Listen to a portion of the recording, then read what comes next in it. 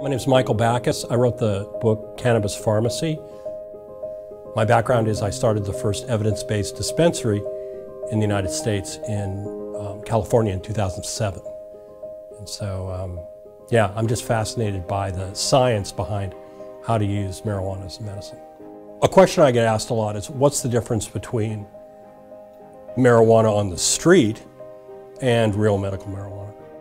And primarily, the big difference is cleanliness and characterization, meaning that when you're in a state-regulated medical marijuana program, the state has set standards, quality standards, for the marijuana so that it doesn't have molds or fungus on it, doesn't have pesticide residues, and a lot of things that are very common on the street.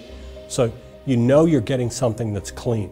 You also know you're getting something that's characterized. Typically it's been tested for its THC or its CBD content. These are the active ingredients produced by the marijuana plant.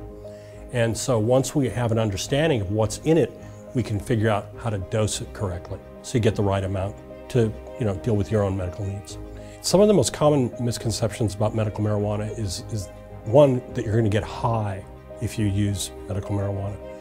The truth is that an effective dose of cannabis is actually going to be relatively small, with less intoxication than you'd associate with a glass of wine.